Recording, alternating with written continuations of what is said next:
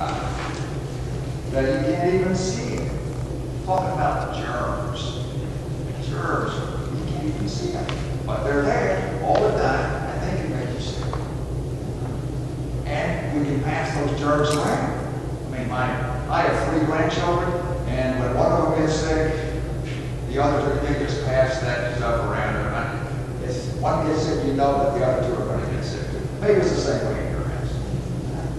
So what do we do to not spread the germs? Well, we wash our hands, and cover your mouth if you sneeze or cough. When I go to the hospital, visit people in the hospital, sometimes I'm asked to wear a mask and a gown so that I don't spread the germs.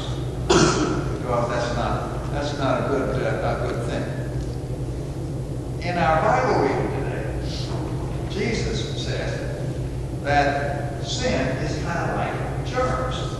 He says things that cause people to sin are bound to come. You can't see sin either, but it's there. Okay? You can't see it, but it's part of our lives even when we don't see it. And you can't promise not to sin.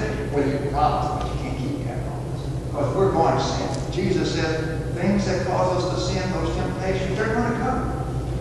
And so sometimes we're tempted to do bad things, say bad things, lie, cheat, steal, things like that, hate people. Jesus says, it's going to happen. Sometimes we're tempted not to go to church, not to say our prayers, not to tell people about Jesus. It's not right. Jesus says it's bad to happen. Sometimes we resist those temptations, and sometimes we don't. But what do we do then? Jesus also says how terrible it is for the person that spreads those sins, that causes sin to happen. It's bad enough we sin ourselves, but even worse if we lead other people into sin.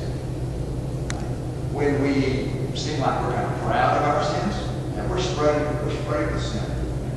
When we use our sins to show off, to get people to think we're cool, or grown up, we're spreading our sins.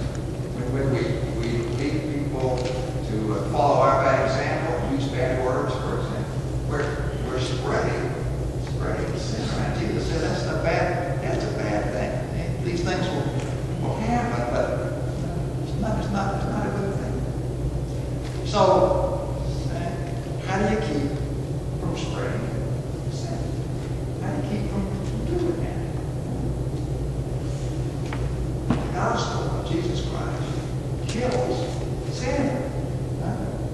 The gospel is the story about the power that we have because Jesus died on the cross for our sins and then rose again to give us new life.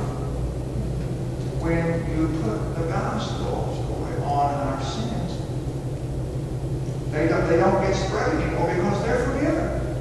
They're forgiven. The gospel kills those sins. So you can ask Jesus to help you not spread sins, not do those things that are sinful, and He will, because He wants to forgive you.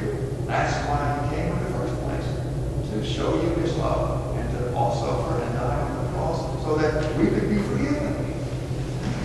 When we do that, when we admit that our sins are wrong and ask Jesus for forgiveness, we are forgiven. We're not spreading sin anymore. We're spreading Jesus' forgiveness.